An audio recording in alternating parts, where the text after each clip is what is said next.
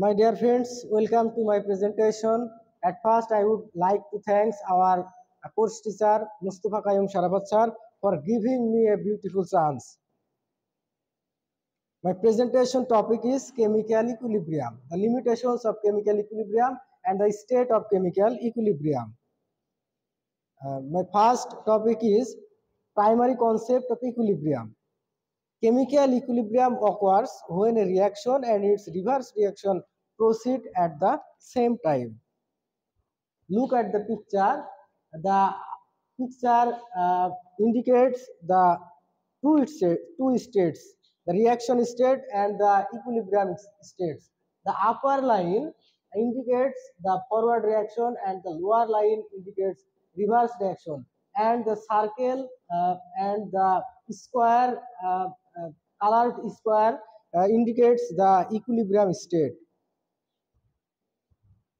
What is chemical equilibrium?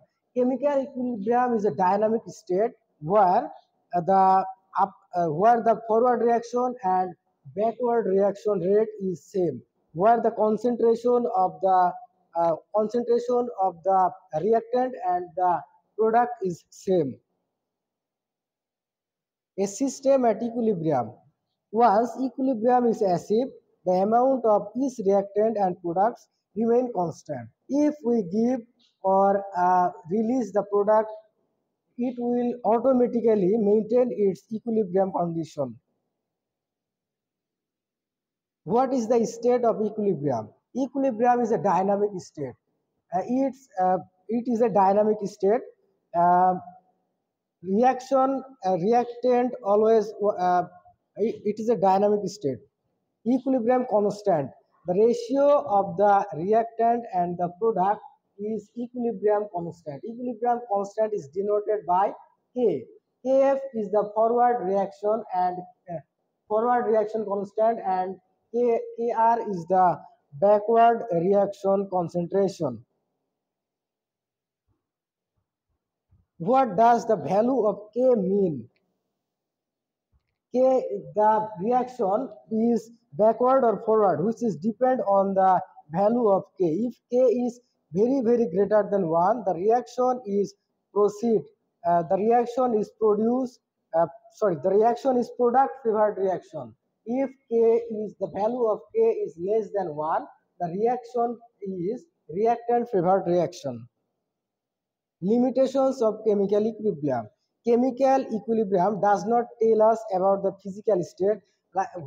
Is it a solid or liquid or gaseous? It does not tell us about this condition, reversible or irreversible. Chemical equilibrium cannot tell us about the reaction is reversible or irreversible. Actual concentration and dilution. Chemical equilibrium cannot tell clearly the about the actual concentration and the dilution of the reaction.